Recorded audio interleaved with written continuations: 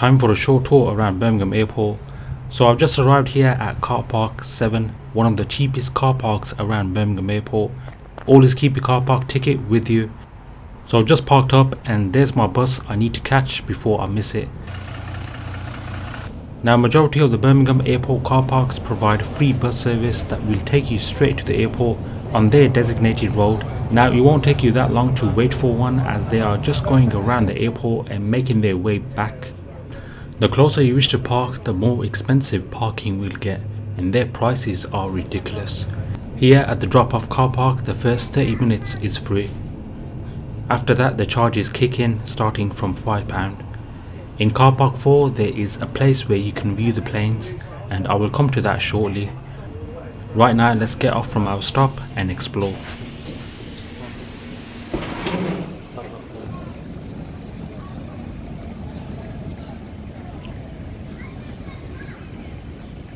Opposite is your short stay car park, which is now called Premium Drop-Off, with the highest car park charge rate.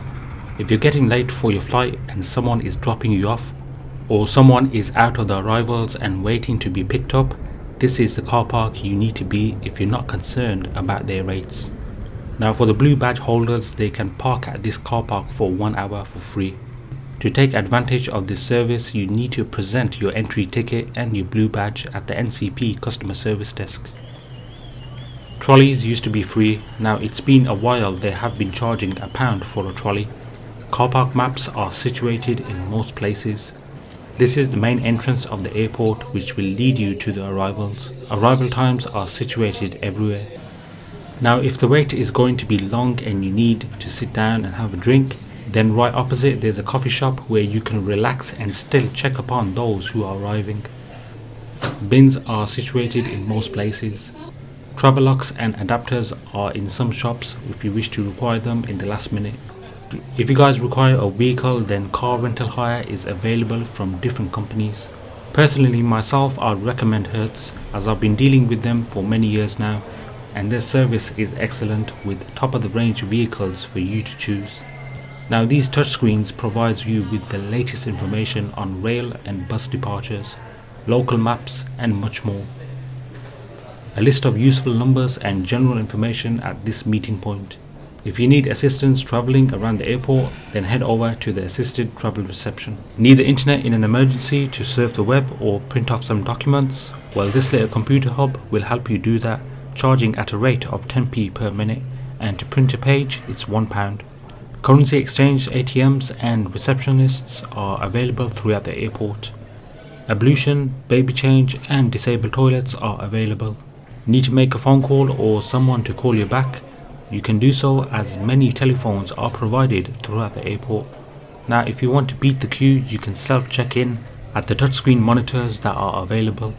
After here you can check off your luggage at this self-service station. Oversized luggage such as wheelchairs etc. need to be checked and dropped off through here. Now here they do provide a multi-faith room, and inside it's quite spacious and clean throughout. Here is the direction to pray for the Muslims. In the cabinets they also provide holy books and prayer mats. We have Islam, Sikhism, Buddhism, Hindu, Judaism and Roman Catholic Christian. Right, going further down the airport we have a photo booth that can take your photo for any identity card.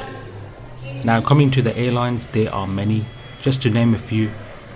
TUI, which was formerly known as Thomson's, Jet2, Swiss, KLM, PIA, Air India, Emirates, Turkish Airlines, Thomas Cook, Lufthansa Airlines, British Airways and many more.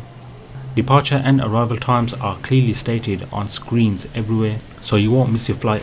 Right, so that was on the ground floor. Time to discover the first floor. In this spot you can park up your trolleys once you come from the lift, as these trolleys are not allowed through the departures. More currency exchange ATMs, 2 more computers here for web browsing, recycling bins and a self-check-in station. I guess this piano will keep you amused while you wait for your flight.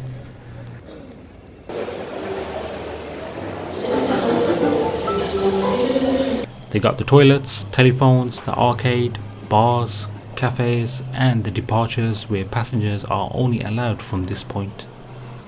Now if you're coming from the train station or from its car park, you can get on the shuttle that takes you straight to the airport. If you're heading back, this will also lead you to the Resorts World and the NEC.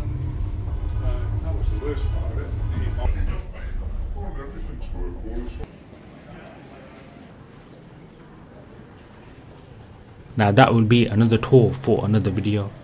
Guys, if you're interested in any career with the Birmingham Airport, well, they have many jobs online that might interest you. Right, on my way back to the airport, down the lift to the ground floor, and I've come across a luggage weighing machine which cost £1. It's always handy to carry your own scales. Walking straight down towards the first entrance of the airport and you'll come across more shops, arcades, departures and much more. You can reclaim VAT on some items if you are non-EU resident. Make sure you keep your receipt from the store and get a 407 form. Hand it in to the currency exchange office for a VAT refund. Ordered any goods from Amazon? Well, you can get them picked up from here. Over here they have special seating for those who need special assistance. More check-in stations. Right, I'm done from here. Time to jump on this bus and go to car park 4 to get the best spot to view some planes. Driving to car park 4 takes only a few minutes and it's right next door. Right, if you have hired out any vehicles from reception, then this is where you will pick up and drop them back once you're done. This car park charges £5 and 10p up to 1 hour. Now the viewing area will be on the top right of the car park.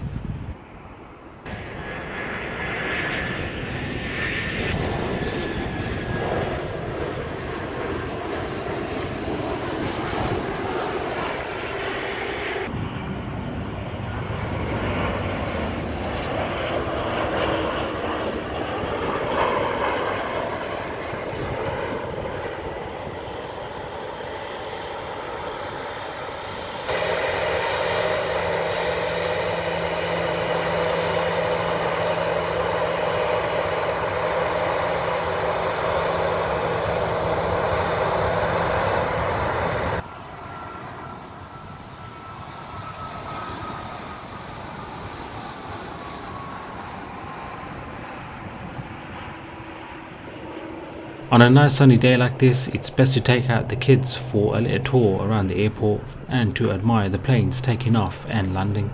And I guess it's coming near to an end of my tour for today, so I'm walking it back to the bus stop. Now this walk-in shelter is something new they have developed. It starts off from the drop-off car park straight to the airport. A really good investment they have made for the passengers and visitors. Thank you so much. Yeah. Right, my day is done. Time to catch the bus back to car park 7.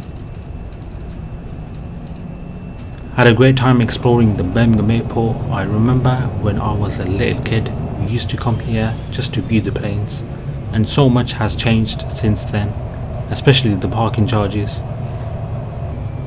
If you are coming to the airport and planning to park, then you can book your space online on the NCP website, and I'm sure there are discount codes available too. So once you have paid, you only have 15 minutes to exit. These are the current tariffs for this car park, which are much cheaper than others. If you have any questions regarding this tour, I'll be happy to answer them. Just leave them in the comment section below.